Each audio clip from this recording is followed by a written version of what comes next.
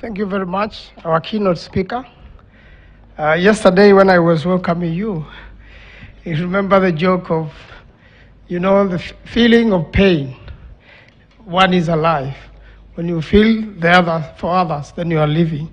Let me take this opportunity to welcome the Speaker of the National Assembly, the Honorable Moses Wetangula, to take the rest of the program.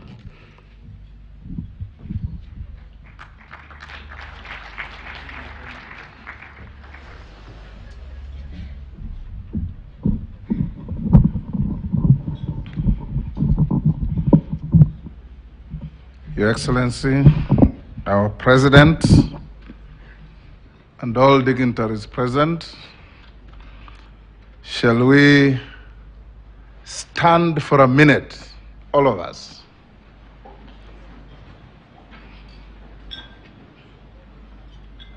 Turn to the person next to you and tell him or her, we must reconcile.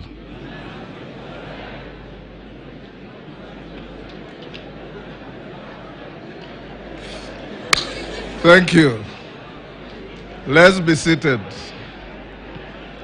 Take your seats.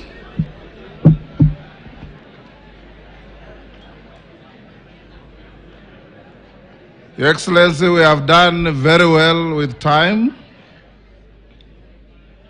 And I'm sure we live here with self-reconciliation and reconciliation with everybody that we interact with. Thank you, Dr. Lord Hastings, for that moving speech, the keynote address. For those of you who are not widely read, the book by Leon Tolstoy that he quoted is called War and Peace. I read it 20 years ago. Now is the time to hear our senior leadership. Allow me to, because we have a few minutes, to give one or two national leaders before we come to His Excellency the Deputy President and the President. Honorable congregants, when I entered the University of Nairobi, I found myself perched in a room with some tall young fellow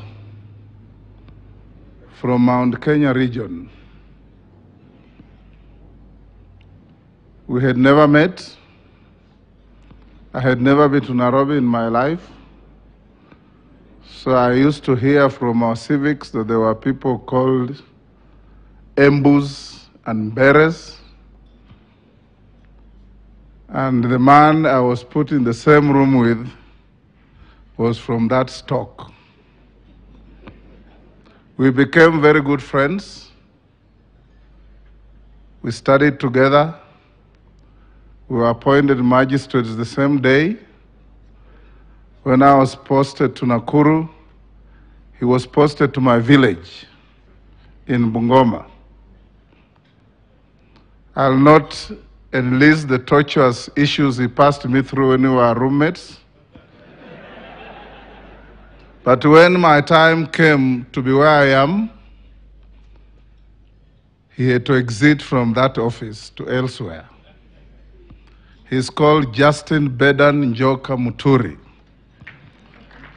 He's now our Attorney General. We are the only two licensed to call each other Kijana. Kijana, come and say a few words. He's my predecessor and my very, very good friend. I'll give you 2 minutes to say a few words. Thank you, Kijana. Your Excellency, the President of the Republic of Kenya, Your Excellency, First Lady, Your Excellency, the Deputy President, Mama Dorcas, all the leaders here present, including my friend, the Prime Cabinet Secretary, Dr. Wycliffe Salim Davadi, our keynote speaker. Thank you for the message, well delivered. The only thing I may not know is whether it was well received. But I can tell you, looking at many of the people sitting next to me, message is right home. Thank you very much. Your Excellency, I am delighted that my predecessor, the Honorable Moses Masika Wetangula, and his colleague, Honorable Amason Kingi, have continued with this practice and this tradition. And indeed, I am grateful to see many of our visitors from around the continent of Africa. It is a great tradition that we come together as a nation, as national leadership, to come and pray. And indeed, as was said by my former roommate, pray incessantly. Is it the one or Sami? I think it's Sami Chepkonga who said it. Some little word of praise to the renewed and revamped Bunge Choir. Indeed, as the keynote speaker did say, you have made some improvement. But I do recall that our keynote speaker today was with us here in 2019, and that's why I think he's saying that there's some slight improvement, because during that occasion, what was there was organized confusion. And therefore, I must congratulate the new leadership of the prayer breakfast.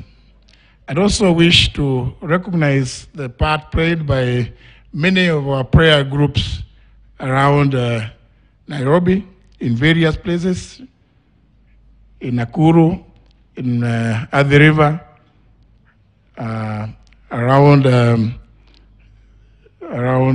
is it Karen, Muthaiga? To all of you, congratulations. I also wish to indeed salute the two patrons for upholding the decision that this occasion becomes one of the key calendar events in the life of Parliament, and to maintain the tradition of holding it on the last Thursday in the month of May. It is sad, but again, I'm happy to note, Your Excellency, you and I, and I think the Honorable Musalem Davandi will recall that the last prayer breakfast of last year was a bit interesting,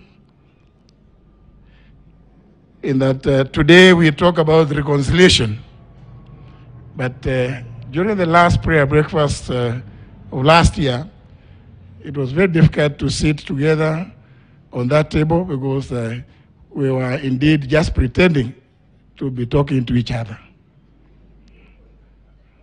You recall, and indeed, congratulations, because you withstood it, and from there you went and gave away your daughter in marriage. I think this year's theme is one that we, all of us as Kenyan leaders, and indeed as a nation, should observe.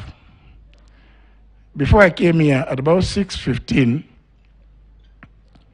I was watching television, and in one of the stations, I had somebody question, why do leaders congregate to pray, spend too much money when there are people who have nothing to eat?